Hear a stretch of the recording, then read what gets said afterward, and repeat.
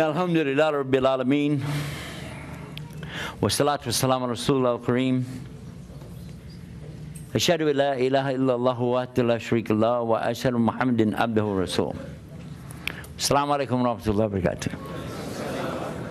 Some of you know I used to be a businessman. I like business. I like doing business with Allah subhanahu wa ta'ala. Tijara billah. It's actually a very good thing. It's already open. Jazakallah khair. Bismillah.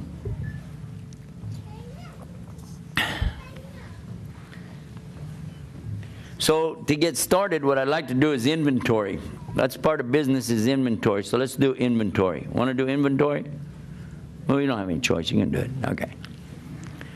So if you're a Muslim, raise your hand. All Muslims have to raise their hand. Whoa. Look at all those hands, mashaAllah. Okay, so if you're not a Muslim yet, raise your hand. How do you like being surrounded by all these terrorists? They're Muslims. That slipped. Give me another chance. Whenever you give a speech, you know, you have to think what you're getting into. Anybody ever heard of what's his name? Johar? You know her about this guy with the himar? You know who I'm talking about from Bledisham? You heard about him, yeah? Yeah. So they went to him and they said, "Give a speech, give a speech."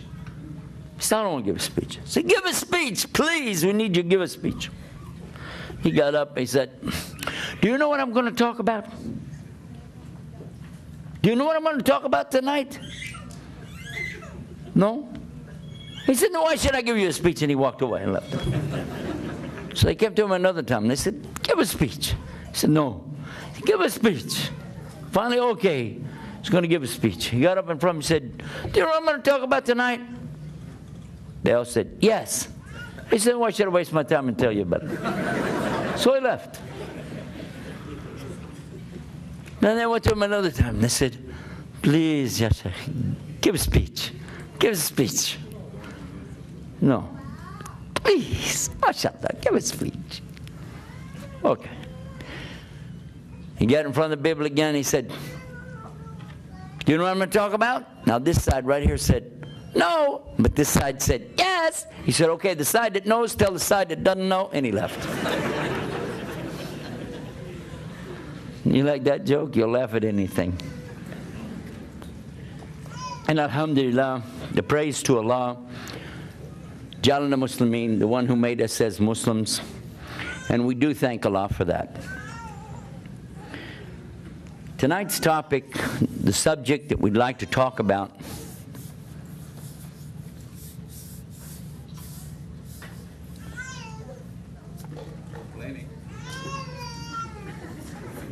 we're recording this program, so I want to wait until we get this subject taken care of, because I don't want people to see it in the future and say they're torturing their children. I'll give our sister time to take the baby out. MashaAllah. Alhamdulillah. The subject tonight we want to talk about is called the beauty of Islam. Some of you probably have heard a lot of things about Islam. We've heard about Islam is peace. We've heard Islam is inclusive. We've heard Islam is a way of life. We've heard Islam is the fastest growing religion in the world. Heard many things about Islam. But have you really heard about the beauty of Islam? I kind of came up with the name for this some years ago when I was discussing the situation that comes about when you try to analyze and establish why things are happening. One of the most popular questions I think that we get, this is from non-Muslims. Actually, it's from non-thinkers. We're not even talking about rational people. They're non-thinkers. They're saying, well, if there's a God, how come bad stuff happens? If there's God, why does bad stuff happen? That cannot be a Hindu who said that, because Hindus believe there is a God. In fact, they believe in a whole bunch of them. So if having a God means you have a good time, they have the best time on earth because they got the most gods. It can't be from the Jewish, could it? Because they have a God. Christians have a God. Some Christians think they have three that's equal to one, and one equals three, and you don't want those guys doing your income tax. They don't know the difference between a one and a three. But to come back to the subject, I can do that. I used to be a Christian, okay? I understand. You can't do that. I can do that. So why do bad things happen to good people? And you say, well, how's that the beauty of Islam? The beauty of Islam is that it totally and completely explains to the point that you can become happy, not only with the understanding, but with whatever comes. Because it's in the Quran that Allah explains your purpose. If you thought that your purpose of life was to hang around here and have a good time, waiting for a chance to get into paradise, Allah makes it clear that that's not the case. As a matter of fact, in chapter 29 of the Quran, the very beginning of it, Allah makes it very clear that if you come to this correct belief that there really is only one God, and the worship is really on for Him, then at that stage, you're going to be put into some really big testing. Because as he says, Bismillah ar-Rahman ar-Rahim, Alif Lam Mim, Ahasib an-nas an yudriku an yaqulu amana. Do the human beings think they're going to be left alone just because they say, we believe? And that they won't be put into a big fitna, as the ones before them were put into this big fitna, to show who are the truthful and who are the liars. Huh? So you said, I believe. Okay, get ready. Because you now understand that it has to happen, because this is a way for you to know if you really do believe. I know it happened to me personally, exactly like that. I came in, and a brother, Muslim brother, came to our home right after I did Shahada. And he said, I want to sit with your family, I want to talk to you guys and tell you what's going on. Because all of us had come to Islam at one time. Alhamdulillah. He said, but I want to explain to you. Some big testing is going to come to you. No, he said, we've already been tested. We understand. We know everything. He said, you don't really understand. I said, we've been through a lot. You don't understand what it took for us to get to this point. And we had had some business difficulties. We had lost, some material things along the way, and was really thought we knew what he was talking about. Testing. Little did we know. We had no clue what was going to come next. It became unbelievable, the things that kept happening and happening and happening between July, which is when we did Shahada, and January of the next year. What is that, 6 months? Is that 6 months? What could happen in 6 months? Well, I'll tell you how bad it was. From a guy that used to have, membership in these major golf courses. I lived on a golf course, walk out my back door. I was on the 14th hole of the Masters in the country club I belonged to in Dallas. Had my own planes, okay? Homes with swimming pools. You get what it's like, right? Nice. Huh? 6 months later, I have an old school bus. That's all that's left out of all the inventory of all the vehicles I had. An old school bus. And it caught on fire. And it was about to blow up with 40 gallons of gas in it. I pulled out the fire extinguisher and was going to try to put it out. And when I pushed the button, it went, it was defective. I didn't know what I was going to do. I got a tow truck. I got it out. I threw a blanket over it. Got a tow truck. Took it out to a junkyard. I was thinking, what happened? How could I be in such a shape, you know? Left the truck there and at this junkyard, 10 miles off of the main drag, the main road.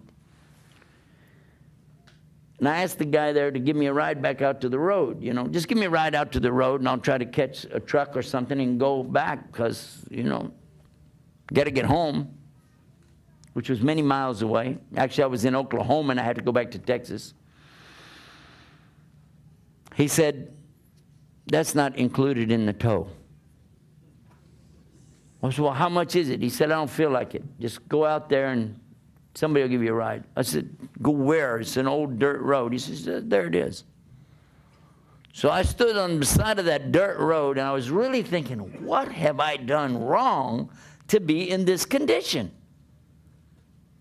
A car went by. It was a lady in it. I didn't want to ride in there, you know, even think about that. Then another car came by, nothing. Then a small pickup, you know, a real small pickup came, had 2 guys already in it. The guy said, where are you going? I told him, up to the freeway, 10 miles. He said, okay, get in the back. There was no room to get in the front, get in the back. I said, there's got a lot of stuff. He said, just sit on the stuff, it doesn't matter.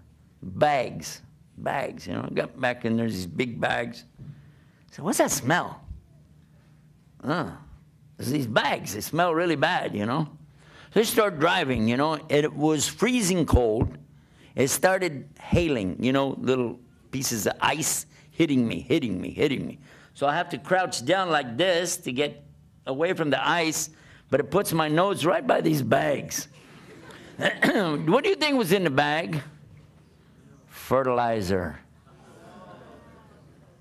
Really good fertilizer. It comes from khanzir. Pig poop. Now here's yours truly, right? I'm used to wearing Hart, Schefter, and Mark suits. And I'm here hugging a bag of, yeah. I'm thinking, what is this? It was so cold. My eyebrows got ice in my eyebrows, you know. And when we finally got up to the road, I said, do you mind to take me just to the other side because I need to go? He said, no, we're going this way. Otherwise, Americans are really nice. I got out, you think. I got out, they took off. And as I was walking under the bridge, I was thinking, Islam is the truth. Islam is correct. I can't find any flaw in it. I really spent 6 months really looking hard at a lot of the subjects that Islam teaches. It's absolutely true. There's no doubt. So what is wrong? What is wrong with me? What did I do? I had everything before I come to Islam. I get nothing. What is that all about? Is God mad at me? Maybe that's just it. I found the right way, but He's mad at me. Alhamdulillah, that wasn't true. Because you and I know if Allah is mad at somebody, they got a serious problem, not compared to that. Well, subhanAllah, I said, well, that's wrong. I shouldn't think like that. I went up the embankment, up to the main part of the freeway, tried to catch a ride. A big truck's going by. Pew, pew. And it was getting cold again, and I was thinking, how? All of a sudden, a red car came over the top of the hill. Like Lamborghini, you know what's a Lamborghini? A real cool sports car comes over the top and goes, I said, wow. Because, you know, back in the day, hey, that was yours truly. Here he goes over the hill, shoo, and he stopped, and he started backing up. Now I'm thinking, why is he back? Who is this guy? He's going to back up. He don't want to pick this. I look terrible. And this guy's going to back up. He's probably going to run over me. Probably, you know. Or maybe something we used to do when we were kids, you know, you back up to somebody and they come running, try to get done. Yeah. Say, you tired of walking? Yeah, run a while. I didn't really think it was going to be anything good, but the guy got back up to me, rolled down the window, and he said, "Excuse me, can you help me?" I said, "What do you need?" He said, "Do you mind to ride with me because something's happened to me. I can't keep my eyes open. It's only 5 o'clock in the afternoon, but," he said, "it's just like my eyes keep shutting, and I've got to get up to Dallas, and it's a very long way. Do you feel like you could talk to me, keep me awake so that I can get there? I would really appreciate it." Let's see. I don't know. Do I want to get out of this nice cold weather into your nice warm car? Let me check my calendar and see if I'm busy. Turns out I've got an opening here. I'll get in the car. I got in the car, shut the door, and I'm still thinking, it's brand new, by the way. You can smell the new. You like that new leather smell? You got in there and said, now what? What's Allah doing to me here? We start going along, and the guy says, "Please talk to me. I really am falling asleep. Start telling me anything." I said, "About what?" He said, "Well, let's start with how you wind up on the side of the road and why you smell like that." I said, "There you go. Let's do that. Let me take you back here. You want to talk? I'll talk. I'll tell you everything I know." I guess we could teach the CIA how to get stuff out of people. Now just put them in the back of a pickup with a bunch of pig fertilizer. They'll tell you anything. But I went along with him, and I began explaining the events that led up to me being standing there, which started out about a year back when my father wanted to do business with a Muslim, and how I tried to convert the Muslim to become a Christian, how a Catholic priest got involved in the story, and before you know it, the Catholic priest accepted Islam. My wife and I accepted Islam. Then later my father accepting Islam, but then other things started happening. Our business down by Mexico went bad, and somebody ripped off all our stuff, stole our things. I had a brand new Suburban. It disappeared with the paperwork in it, and I couldn't trace it because I hadn't filed it yet. It was totally a strange thing. Many things I'm telling him this story as we're going along, telling him what happened. He's going, wow, wow, whoa, wow. Then we came up to a junction in the road, and this road that comes into Texas from Oklahoma splits, and one part goes to Fort Worth, Texas, the other part goes to Dallas. I need to go to Fort Worth, he needs to go to Dallas. There's a truck stop, I'll get out there. He said, "Do you mind?" Really, he said, I just want to hear the end of this story. Do you mind if I just go ahead and take you to Fort Worth so I can hear the rest of it? Again, I have to check my schedule, but it turns out there's this opening and we can go. And I'm still thinking, what, is this real? And as we're going along and I'm telling the rest of the story, and he's going, man. And all that because you came to Islam. I said, well, I don't know what else to say. He said, that is beautiful. I said, excuse me? What part of the story did I miss while I was telling it? He said, because, he said, you know what? He said, I'm a Reformed Church of Latter-day Saints, Mormon. And he said, and really, I'm fed up with my religion. And what you told me about Islam, it sounds amazing. So all he really heard me talking about was the Tawheed, was the answers to the questions that Allah gives you. Is when you come to Islam, the answers are there. But the incidentals that take place in your life, well, those are things that happen in your life. So what? Well, the main thing is, you know there's Allah. And you know everything comes from Allah. It's all going back to Allah. And you've got the real hard evidence there really is God. And that's one of the beauties of Islam. Your heart is in peace because you know it's all from Allah. He said, so all of this is from Allah. I said, well, yeah. He said, that's beautiful. How can I know more about this religion? Well, I said, you know, there's some guys I'm staying with right now. I didn't even have a house anymore. Didn't have any clothes anymore. And so I told him, we were staying at this house. Come on, let's go over here. And we got there, and the brothers weren't back yet. They were at the masjid, but they'd left food cooking. So the food was all on the stove, and when we went in, served him up the food. We sat there, enjoyed a meal together. He said, well, I really have to go. Do you have any pamphlets or anything about this religion? I said, I don't really know what to tell you. But I saw some things laying there from WAMI. You heard of the Nedwat al-Alamin al-Shabab al-Islamiyya. Well, that's my first exposure to those kind of pamphlets. So I gave him some of those.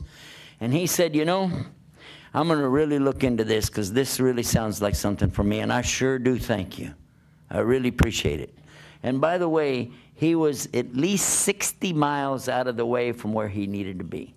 But he brought me right to the house. And there was a meal waiting for me. A meal, hot meal, waiting for me. Now, I didn't know that was going to happen, did I? A few hours before, I was standing out in the snow, in the ice. Huh? And now here I am in a nice warm house, got food to eat. And what a lovely ride I had. And maybe he made shahada, I don't know. But if he did, maybe Allah will even count that as me giving effort to somebody to get to Islam. Now, in this story I just told you, did you see any beauty there? Huh? Or did you just hear, oh, this guy had a hard day, and it was really a lot of problems, and blah, blah, blah? What if I had not been there? What if I had not been there? And the man fell asleep and had an accident and died and never got to Islam. What if? Now, that's not the qadr of Allah. This is the way Allah wanted it to happen. It happened according to His plan. I'm just showing you, though, if you change anything in Allah's plan, weird things would happen. Allah knows what's best. And if you said, well, somebody died, how could it get worse than that? Worse? They could have lived. Because maybe they died on the fitrah. Maybe they died as a Muslim. Or maybe they died, and because of their death, other people will get to Islam. Or at least other people won't leave Islam. You don't know, and I don't know. It's up to Him. Isn't it? The non-believer is the one that has the problem. Muslims really don't have that problem. You get upset. You know, my dad died, and he did die. But you know what? Because I was Muslim, I understood it. And I cried, by the way. But it wasn't like the kind of crying that would have been when I was not Muslim. You know, oh, why my father? Oh, why this happened to me? No. It was crying like this. I was crying out of happiness that at least he became Muslim before he died. Crying out of happiness because I know, although I'll miss him for a while, we can be reunited in Jannah together. And crying also because I know that this is qadr of Allah, and all of us, we're going to come to this sometime. And by the way, the Prophet ﷺ, Prophet Muhammad, peace be upon him, when his son died and he was holding him, he cried. They said, even you are crying? And he said, all of us, we have our moment of this. We have feelings, we're humans. So yes, you can cry. Everything that you want to know about your life in general, or your life in particular, is in Islam. Do you like to know how you're created and what's going to be your ultimate end in this earth? Do you want to know? It's easy. Allah said in the Quran, the very first words He told you, Bismillah. Bismillah ar-Rahman ar-Rahim. Iqra bismi rabbika alladhi khalaq. خَلَقَ الْإِنسَانَ مِنْ عَلَقٍ. Here Allah is saying, and these are the first words revealed, recite in the name of your Lord, the one who is the creator, created the human beings from an alaqa. An alaqa is what? Today, you can ask anybody that's in embryology, and they'll tell you, yeah, it's that little tiny thing that you can't even see with your eye, but it clings to the wall of the uterus inside of the mother, and it forms a blood clot, and it's shaped like that little worm-looking thing or leech that they have down in South America. And by the way, all three of those things are alaq, alaq, alaq. And Allah described it before people had microscopes, before people even knew that human beings didn't start out as little teeny people that just grew up big inside of their mother. And Allah described all the trimesters. Allah described all of the shapes, being in shape and out of shape, like a chewed lump. All of the things that Allah speaks about of you being created are in the Quran. And then your final outcome, where you'll be. He tells you everything along the way, but the ultimate is, Kullu nafsin da'iqatul maut. Every soul will taste death. Yeah? Wow. What do you want to know? Do you want to know about the creation of Allah? And He tells you about the universe. Do you want to know about the earth? And He talks about the earth. And the sun and the moon, it's all there. Where? In the Quran, the speech of Allah subhanahu wa ta'ala. How much proof do you need? What does it take for you to catch it? He's given you everything. There's the owner's manual, not only for the human being, but the entire universe. What do you want to know? What you need to know? It's there. It's there.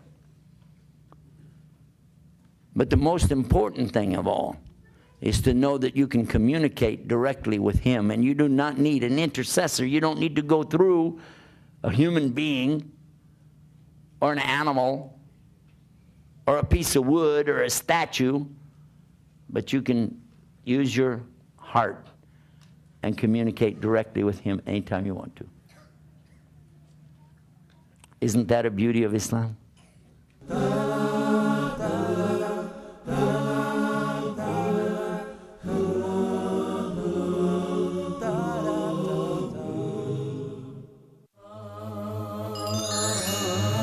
Ask Huda. Dear brothers and sisters, welcome to a new edition of Ask Huda. I have 2 questions. Please go ahead. You can read it in Arabic, and you can also understand the meaning in your own language. The different tafsir and the interpretation of the meanings of the Quran are available in almost every language that exists on earth by the grace of Allah. The water of Zamzam is for whatever intention you drink it with. Salih from Egypt, his father has the way, and he asked about how can he help him. Very good question.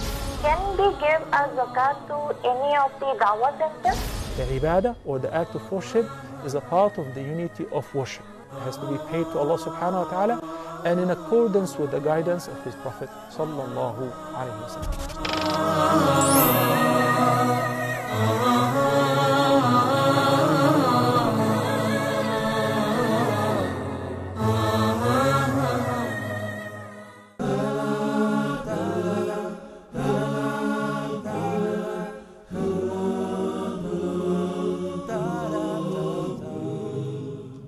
And the Prophet Muhammad, peace and blessing be upon him, he told us an amazing thing. Again, with this same thing, the same focus. Ajib. Amazing is the condition of the believer, because only good happens to them. When anything good comes their way, they make shukr. Thank you to Allah. But any difficulty, any fitna, major calamity comes their way, they make sabr, which is to be persevering, steadfast, patient. And it's all good for them, he said. But only in the case of the believer. Only in the case of who? The believer. That's the beauty of Islam. Somebody comes to you and says, oh, guess what? Somebody left you $10 million. Alhamdulillah, mashaAllah. It was good. Or somebody come to you, you just lost $10 million. Alhamdulillah, mashaAllah. It's from Allah. Muslims really do have that, more so than any other people I've met on earth. By and large, across the board, you look and see and watch the Muslims. Watch them. When things happen, you will see faith in action. This is one thing you can't fake. how you respond when somebody gives you the news of the death of a loved one. You can't fake it. Somebody come to you and say, oh, by the way, there was an accident. Somebody you love real close to you, somebody maybe in your family, they died. What does the Muslim always say? Inna lillahi wa inna ilayhi rajiun. From Allah we came, and to Allah is the return. Yeah? And again, that's what? Beauty of Islam. There are so many things that we can recognize right here today as a beauty. When we see difficulties for Muslims around the world, do we see that? A lot of people talk about it. I've even had people write to me, email, and say, well, if your religion is so great and the Muslims are supposed to be in the right way, how come they're the ones who suffer the most in this world? Why is it? This is somebody attacking Islam by saying this. Why is it that the Muslims are the ones who are having the most earthquakes and tsunamis and floods and pestilence, deaths of all kinds, and their children are starving to death in different places, and la la la la la. You've heard it, yes? Yeah? But what happens if you go to those countries, if you go to those places, right after the tsunami, for instance, immediately after the tsunami, I happened to be in Chennai, India at the time, and we were gathering up stuff to send to them. And I told the brothers, don't wait any longer. Get it over there now. They said, well, we want to get a bigger box. I said, don't. I've worked disasters before. And the first thing you got to realize is that the people need help immediately. They don't need it a week later. Because a week later, everybody's out there with their bunches of stuff and they don't need it anymore. You know, what can you do with 50,000 blankets? You know, get it over to them. So they did. And when they came back, they had to take a boat over there, and they came back, they said, you can't believe it. Said the only thing they wanted, the only thing, they didn't care about the clothes, they didn't care about the food. They said all they wanted was a hug. They just want to hug us and say, As-Salaamu Alaikum. They said, we're so happy because we'd lost communication with the rest of the world. We're so happy you took the time just to come and let us know. You know what's happening. We just want to know that everybody knows what's happening here. We had a big flood. And said, we all know. We know you had a big flood. And so, alhamdulillah, this was what the Muslims said. And they immediately turned their masajid, the mosques, into what? Clinics and centers where the people could gather. Didn't matter if they were Muslim or not. Hindu, atheists, didn't matter. Just come on. And the people came there and they were able to get food right away. Why? Muslims are set up for that. You know that. Many of these mosques, masajid in these islands and so on, are set up for Ramadan because we feed so many thousands of people during Ramadan. So they have the big pots, they have the big pans, they have the big areas to, and they already know how to set out the sufra and feed the people, and they did. And they were feeding everybody. And in the newspaper, when they wrote about it in the West, they said religious centers opened up some. Well, at least they didn't call them churches, right? Muslim churches opened up today for the... Okay, whatever. The beauty is, when you see these things, you can also remember that this fulfills prophecy. Prophet Muhammad sallallahu alaihi wasallam, peace be upon him, prophesied every single thing we see today, true or false. Did he prophesy that if you get into my religion, you're going to be living real easy, it's going to be so nice, you get big cars, you're going to have... Did he prophesy like that? Or did he tell them it's going to be tough? No, he told them it's going to be tough. And he also talked about the last days and the condition. And one of the things that he talked about is there would be a strong love for the material world, and people wouldn't really be taking care of their religion as they should. In fact, they would be dividing themselves up into groups rather than staying together. Did that happen? Have Muslims done that? It's one of the things we know for sure. Did he also tell us in the last days, one of the signs will be that the children will be so bad that it will be like you gave birth to your own masters and you became a slave to your kids? And we see that. We see that. Especially in the West, kids are telling their parents what to do every day. And the parents are doing it. And did he say also in this same hadith, saying that the Arabs would, in the desert, would be building tall buildings in competition to see who could build the tallest one? Huh? Do you think that's happening? Duh.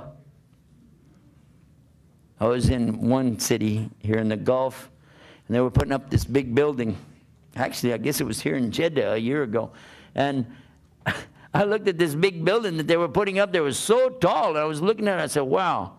I said, excuse me, what about this building right next to it? There's another building right next to it. It's an office building. This is an office building. I said, yeah. I said, well, that one right there looks like a nice office building, and it's empty.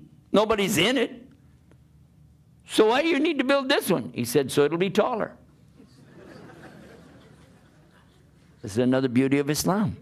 You can look around you and see the prophecies have come true. No mistakes. Here's another beauty in Islam. The Quran itself. The Quran is such an amazing book that we have a whole website dedicated to the Quran called allahsquran.com. We don't have anything else on there except about Quran. allahsquran.com. Then for the explanation of it, we have another website called qtafsir.com. Now, these are both English websites. One of the statements that we make in the website is this, that it's the only book on earth that if we lost every book on earth, we could bring it back exactly as it was. Page for page, paragraph for paragraph, sentence for sentence, line for line, word for word, dot for dot, with no difference in it. Because we have so many people on the earth today who have totally committed every single word to memory. There is no other book like it. And no one can produce anything like it. Try, go ahead. Find anything that you can make with 604 pages in it that people would want to memorize. We have some guests that are not Muslim yet. So I'll just ask you Muslims, respond so that they will know. How many of you here would really like to memorize the whole Quran in the Arabic language? Raise your hand. If you don't put your hand up, maybe Allah's not going to give it to you. Hello, second chance. Here you go. Get it up there. Now, watch this. Ask at a university, like when I go to these big gatherings, ask them, how many here would like to memorize their Bible? They go, why? Let's do this. And I've done this before in the universities too. I ask, how many here have memorized some of your Bible? Did you memorize like, 2 or 3 books out of your Bible? Like surahs, 2 or 3 of your books? Memorized? What language? We don't even know what language it came in. How many here right now have memorized at least 10 surahs of the Quran? In Arabic? Yeah. Now, you might not think that's impressive. You might think so. But to a Christian or anybody who grew up with some books that they had reference to, they never even heard of anybody sitting there and trying to memorize it. This is one of the reasons that the enemies of Islam really don't like the madrasas, because they know that eventually that's going to be the proof that Islam is the only correct way to get to Allah. Those madrasas where the children sit and learn the Quran over and over, of course they hate that. Naturally they hate that. Of course they'll lie and say they're building bombs in there. These little kids are building bombs. Yeah, right. But maybe it is to them a bomb, because when the Quran comes, there's nothing that can come against it. The only problem we have, you and I as Muslims, It's not Islam. That's not our problem. You know our problem is? It's called nafs. There's our problem. If we overcome this problem, it's over. Muslims will be on top, as they should be. That's the beauty of Islam. The knowledge that there really is God. He exists and we can prove it. The Quran, the speech of Allah, that you, anytime you want to hear what He had to say, you know how it even sounded. Bismillahir Rahmanir Rahim. That's it. That's Quran, yes. No doubt. The knowledge that the Prophet ﷺ was sent as the best of the examples for us, and the rahmah to the alameen, the mercy to mankind. Yes? And knowing too that Allah said in the Quran, the only thing He won't forgive is setting up partners with Him in worship. Anything else He can forgive. So as long as we're Muslim, as long as we really believe La ilaha illallah, and try our best to put it into practice, Muhammad Rasulullah, meaning to follow Him, we got a real strong chance of going to the best place it can be in the next life, where everything's the way you want it all the time. And it's beautiful there too. That's the beauty of Islam.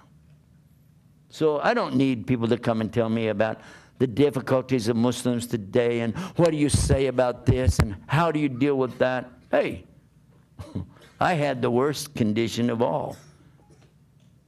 The worst condition of all. Nobody has the worse condition than I had. I wasn't a Muslim. That's the worst condition. Even though the other things happened after I got to Islam, I still had the best condition. Why? I know La ilaha illallah. Make sense? Alhamdulillah Rabbil Alameen. That's the speech. It's all over. Go home. Usually people ask me a question about this subject. And it happened to me one time. I was in Egypt. I'd just gone to the Nahar Nil down, I don't know if you know, it was Beni Suef, or you know as Minya, these places down in Upper Egypt. When we arrived down there, my host had asked me a question and I didn't know how to answer it because I never thought about it. He said, what is it like, what, you know, mentally or what feelings and so on, to go from some other religion to come to Islam? What is it like? I said, I don't know how to explain it. Well, the next day while we were sitting there on the side of the river watching the, you know what's Werd Nil? Werd Nil. It means the flowers of the river, the Nile River, the Nile River, going by. So peaceful. I mean, this is an amazing place. So lovely. And I said, okay, I can tell you. He said, tell me what? I said, remember you asked me the question, what it's like to go from another religion to come to Islam? He said, yeah.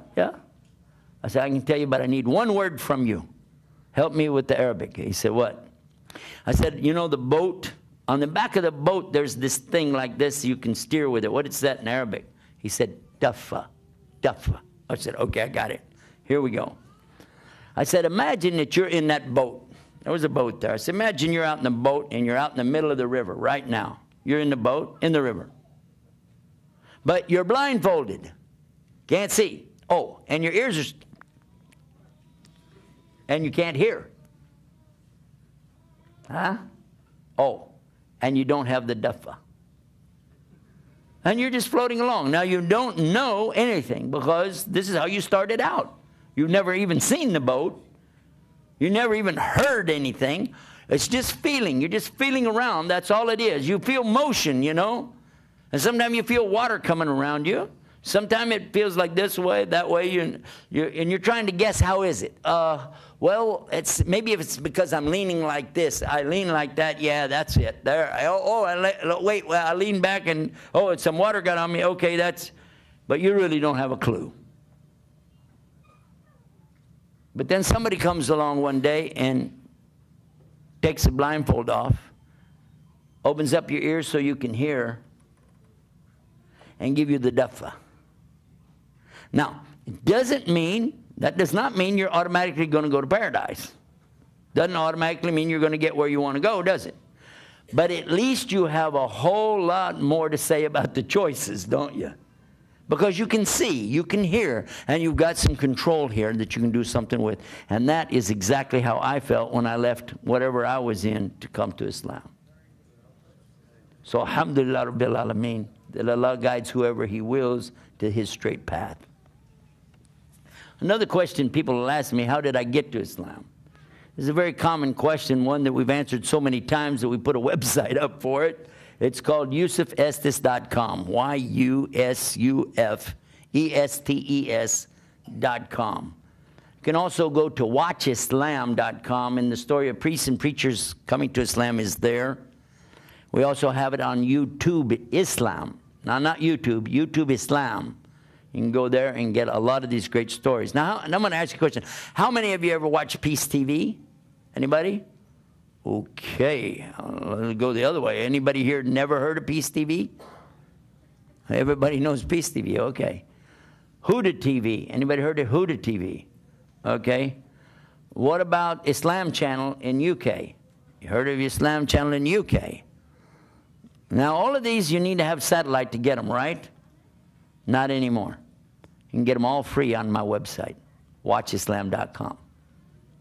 All of them are right there. Plus, the Quran being recited in Ramadan is running right now 24 hours a day. You can go there and listen to the Quran, and it has English translation right across the front of it. Plus, we have Share Islam TV, and we have a new one that just came out, BridgeToFaith.com. BridgeToFaith.com. Now, in these, you've got a series of different speakers, myself and people like Mutahir Sabri, Abdurrahim Green. I think you know some of the speakers that we've got on there, and you can watch these programs. All of it's free, because I want people to know what's real Islam from people who can explain it in good English terms. Some of you like to be involved in sharing Islam with other people. You want to have a way to answer questions, to give them help. We have a website called ShareIslam.com. ShareIslam.com. And that's great because you can go there and ask questions and it gives you answers. We have another one. People ask you about Aqidah, what we believe and why. It's called GodAllah.com. Is God Allah? Is Allah God? Where is God? How can you prove there's God? Then for those who are atheists or claim to be scientists, don't believe in God, there's a website for them, ScienceIslam.com. This has videos in it you can watch. 9 different scholars, professors, teachers of disciplines, different sciences. Every one of them, after they knew what the Quran said about their particular expertise, they all said it must be a God, and must be this God is real, and Allah must be behind the Quran. Because it's impossible to be any other way. These are a result of Sheikh Zandani's work. Some of you know about him and his effort. I would like to mention to you that the last one, the 9th one, when you play it, the scientist, professor, when he's talking, stops and he looks at the camera. He said, I guess it's time for me to say, Ashhadu an la ilaha illallah, Ashhadu Muhammad Rasulullah. If you'd like to join us and work with us in this project, you're welcome. We have an ongoing website. Right this minute as I'm sitting here, there are people learning about Islam from it live. It's called chatislam.com. Chatislam.com. We have volunteers who come on and speak and then answer questions.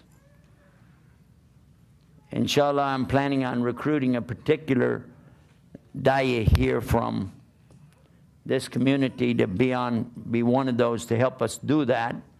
But the brothers, they don't like their names mentioned and so on, but we'll have somebody, inshallah, from this community doing the same. We have, again, many good teachers. Some of them you've heard of before who come on, like Dr. Bilal Phillips. Some of you heard about him. And some of you have heard about Muhtar Sabri and the work that he's done. Salim Morgan, not very famous, but he used to be here, very well known 25 years ago. We're getting him out of retirement and putting him back on the internet and helping us with that. Myself. And what happens is when these people come into this chat room, they get to hear something that they didn't ever hear before. Easy English, they can understand what's going on, and then they can ask questions, and they can get real answers. But just in case you want to ask a question, and you said, they didn't have time for my question, okay? If we have it, you can access it. Go to search for Islam, 3 words. Search for Islam, but write it like one word, .com. Searchforislam.com, and it's a little box. So come up and you just type in the keyword. You want to know about music. What's the role of music in Islam? Type music in there, find out. You want to know about these different groups? Type the word groups. Want to know about women in Islam? Type the word women. We got a brand new website for women, by the way. Ladies, listen up. It's called islamswomen.com. And they sent me some new, it's brand new. We're just putting it up now. They sent me some new graphics for it, some beautiful backgrounds today to approve it. Really going to be tasty. You're going to like it. It's really sharp. And brothers, if you go to this website, islamswomen.com, you do have to lower your gaze while you look at the screen.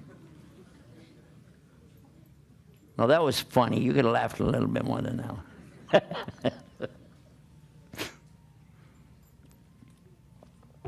You're still here. I told you to go home.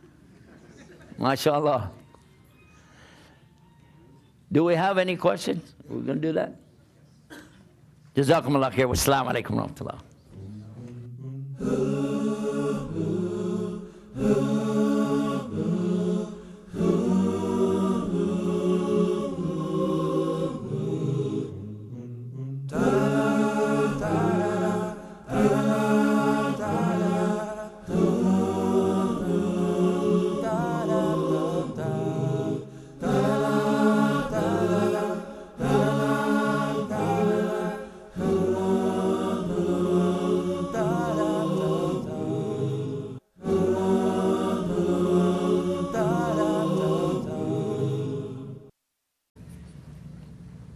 One of the most popular questions I think that we get, this is from non-Muslims. Actually, it's from non-thinkers. We're not even talking about rational people. They're non-thinkers. They're saying, well, if there's a God, how come bad stuff happens? If there's God, why does bad stuff happen? That cannot be a Hindu who said that, because Hindus believe there's a God. In fact, they believe in a whole bunch of them. So if having a God means you have a good time, they have the best time on earth because they got the most gods. It can't be from the Jewish, could it? Because they have a God. Christians have a God. Some Christians think they have 3 that's equal to 1, and 1 equals 3, and you don't want those guys doing your income tax. They don't know the difference between a 1 and a 3. But to come back to the subject, I can do that. I used to be a Christian, okay? I understand. You can't do that. I can do that. I'd like to talk about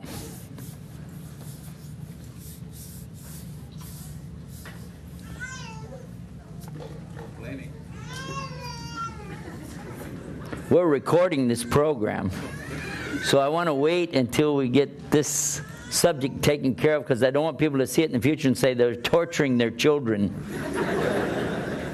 I'll give our sister time to take the baby out. MashaAllah. Alhamdulillah. The subject tonight we want to talk about is called the beauty of Islam. Some of you probably have heard a lot of things about Islam. We've heard about Islam is peace. We've heard Islam is inclusive. We've heard Islam is a way of life. We've heard Islam is the fastest growing religion in the world. Heard many things about Islam. But have you really heard about the beauty of Islam? I kind of came up with the name for this some years ago when I was discussing the situation that comes about when you try to analyze and establish why things are happening. Do you know what I'm going to talk about tonight? No? He said, no, why should I give you a speech? And he walked away and left. So they kept to him another time. And they said, give a speech. He said, no. Give a speech. Finally, okay, he's going to give a speech. He got up in front and said, do you know what I'm going to talk about tonight? They all said, yes. He said, why should I waste my time and tell you about it? So he left. Then they went to him another time. They said, please, Ya Sheikh, give a speech. Give a speech. No. Please, mashaAllah, give a speech. Okay. He got in front of the Bible again. He said, do you know what I'm going to talk about? Now this side right here said, no. But this side said, yes. He said, okay, the side that knows, tell the side that doesn't know. And he left. You like that joke? You'll laugh at anything.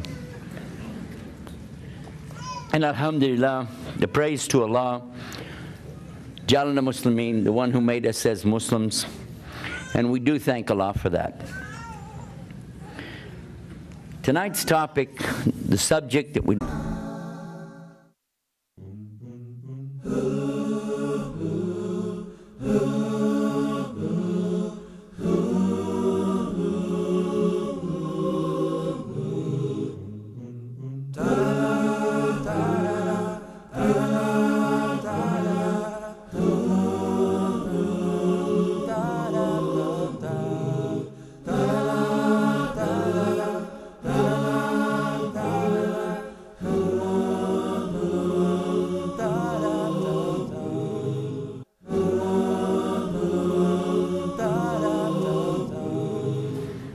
Alhamdulillah Rabbil Alameen wa salatu wa salam ala Rasulullah al-Kareem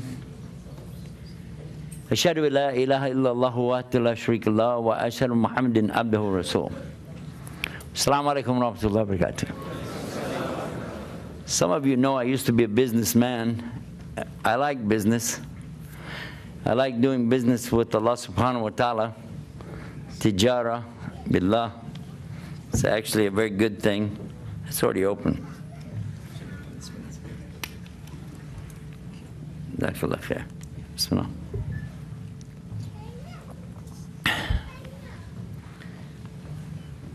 So to get started, what I'd like to do is inventory. That's part of business, is inventory. So let's do inventory. Want to do inventory? Well, you don't have any choice. You can do it. Okay. So if you're a Muslim, raise your hand. All Muslims have to raise their hand. Whoa, look at all those hands, mashallah. Okay, so if you're not a Muslim yet, raise your hand. How do you like being surrounded by all these terrorists? They're Muslims. That slipped. Give me another chance. Whenever you give a speech, you know, you have to think what you're getting into. Anybody ever heard of, what's his name? Johar? Johar? You know her about this guy? With the himar? You know who I'm talking about? From Bled Hashem. You heard about him, yeah? Yeah. So they went to him and they said, give a speech, give a speech. He said, I don't want to give a speech. He said, give a speech, please. We need you to give a speech. He got up, he said, do you know what I'm going to talk about?